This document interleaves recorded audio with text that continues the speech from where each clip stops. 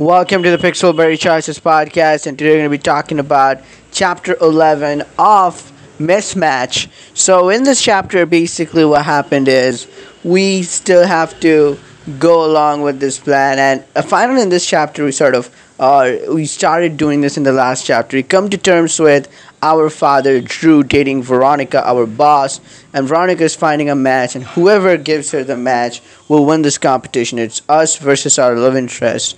And in the last chapter, Veronica went to Drew's comfort place, and Veronica was in an awkward situation. In this chapter, the opposite, the reverse happens. So we need to prep our dad. We sort of give him like this is going to be a really high class meeting. So a lot of people who will be business entrepreneurs and who also helps and likes the ideas of, let's say, small bars and stuff, they will also be there. So it's like high places. And our dad is the kind of person who eats pizza with his hand and stuff, or greasy stuff. So he really doesn't like to eat with forks and stuff. So five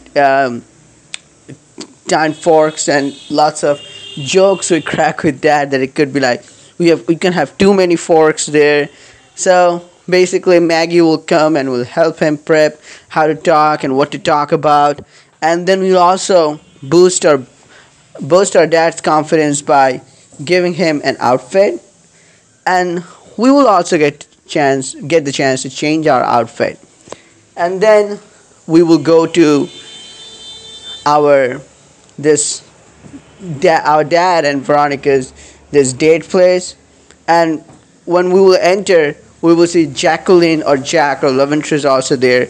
And to be honest, in this chapter, we see Maggie's weird characteristics because we were just talking, and to be honest, it's what Jack or Jacqueline said, not Maggie. But they said to Maggie that they wanted to talk to our main character in private. So they say, why don't you go and pickpocket or just do something, whatever it is that you do for your hobby or time passing. So that was kind of rude but kind of interesting. Like, what was that? So we will go inside.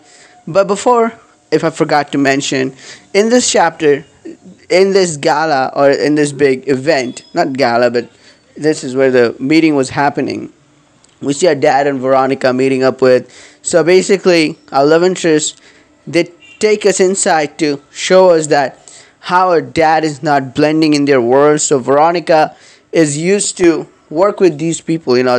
So one guy who was really trying to get under our dad's skin was saying stuff about our dad's bar stock here, saying it's not a good place, and he was really drilling our dad, and Veronica wasn't able to do anything. So, and also Jacqueline or Jack or love interest, they called that guest in. They gave Veronica the suggestion, and in their defense, they say they wanted this because they wanted to show us that dad doesn't fit, is not suitable. Our dad, Drew, is not fit for Veronica's world.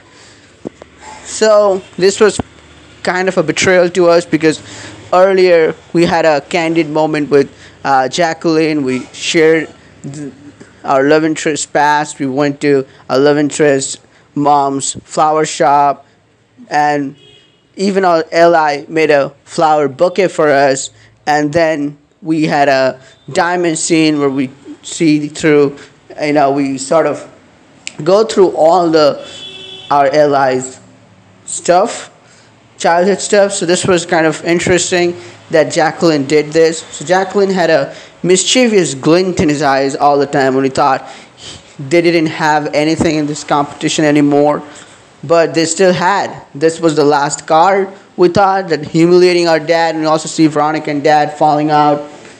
Dad blaming Veronica that why didn't she step up, and she said she was sorry. So definitely the relationship was under the cracks.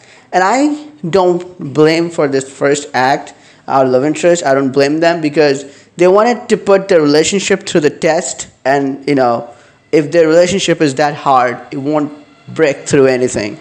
But what happens later, we see Veronica's ex-husband Robert walking in, and we then find out that he is the date that our love interest brought. And that is the last straw. And we felt completely betrayed. The first one was still okay, but this one is we don't know what to do anymore.